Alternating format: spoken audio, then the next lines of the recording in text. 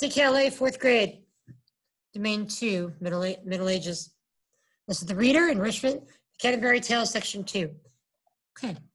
A knight there was, and not a worthy man, who since he first rode out, loved chivalry, and truth and honor largest in courtesy.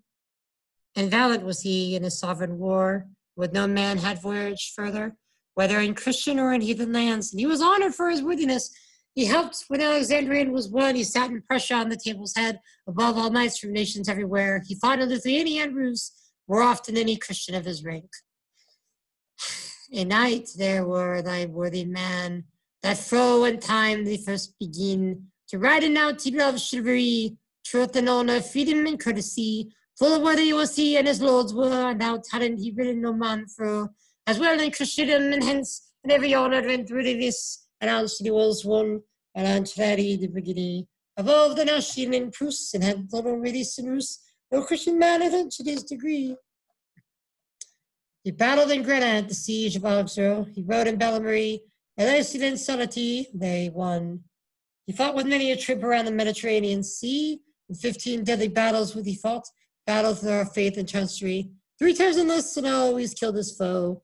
With Lord of Batid always fought this knight. In Turkey dealt the heathen enemy, and always did this knight gain great repute. Not only was he worthy, he was wise, and his behavior modest as a maid. He never once used coarseness in his speech, and all of his life with an immortal soul. He was true and perfect noble knight. And to inform you of the clothes he wore, his horse was good, his clothing unadorned. His shirt was fashioned with coarsest cloth, all rusty with the heavy coat of mail. For he had just returned from many trips, and meant to go upon this pilgrimage.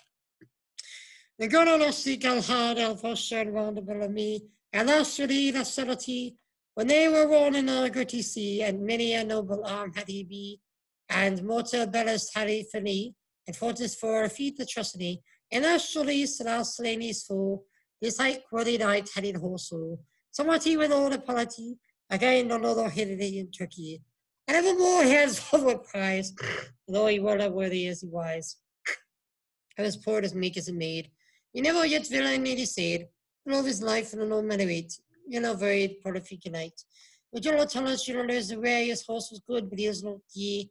Over the first needs of right pen, his voice just out of a gun. He was late to come to the village and went to him to a pilgrimage. And with him was his son, youthful squire. With curly locks, as if he had been curled, aged 20 years he was. I'd estimate in stature and middle height, I'd say as agile as could be, of great strength, even riding with the cavalry, in Flanders, archeries, and Picardy. And well did bear himself for one so young to gain approval of his lady friend. His clothes was broidered like a summer field, all field with freshest flowers, white and red.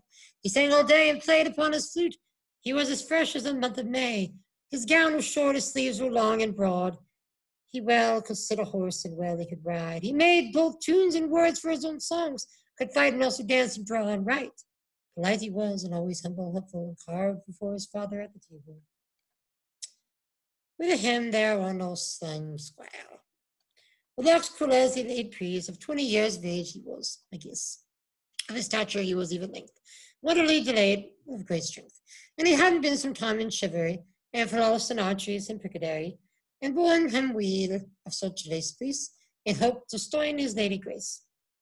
And brother was he, as he were made all full of fresh flowers, which he read, signals he forms like day. He was as fresh as the month of May. Short was his gown with sleeves long and wide, where could he sit on a horse in the fairy ride. He such thing makes an elate, just as that could dance and let pretty and right. Courtesy was lovely and sociable, and skeptical followed at the table. A young man was sole servant with his knight, who liked to travel with simplicity, all furnished out in coat and hood of green. He wore a sheath of peacock, arrows sharp, and bright beneath his belt, just as it should, for he knew how to handle all of his gear, as perfect arrows never missed their mark. And in his hand he bore a mighty bow. He had a crossed head to face the brow.